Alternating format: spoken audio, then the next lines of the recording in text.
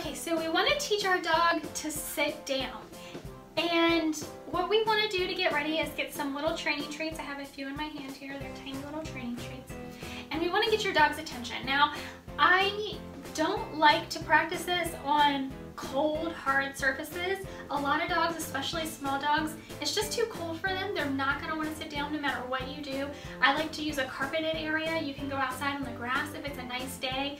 If all you have is a cold, hard surface, put down a blanket or even a dog bed and have your dog practice sitting on that blanket or dog bed so that they have something warm and comfortable to sit on, especially Chihuahuas.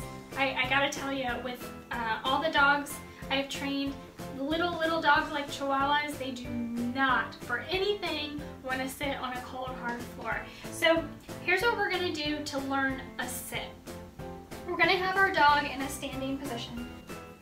We're gonna move it just barely, just barely over her nose to where she, on her own, places her butt on the floor. As soon as her butt hits the floor, we're gonna say sit and give her the training treat. So we're just gonna quickly move the treat back until she naturally sits down on her butt. Yes, good girl. Say sit, move the training treat. As soon as her butt hits the ground, say yes and give her the training treat. So we're gonna start with the command sit, move the training treat backwards until her butt naturally hits the floor. As soon as her butt hits the floor, we're gonna say yes and give her the training treat. Okay, so we're gonna give the command sit. We're gonna move the training treat back straight over her nose. As soon as her butt naturally hits the ground, we're gonna say yes and give her the training treat. Ready? Sit. Yes. You can also give her lots of love and praise.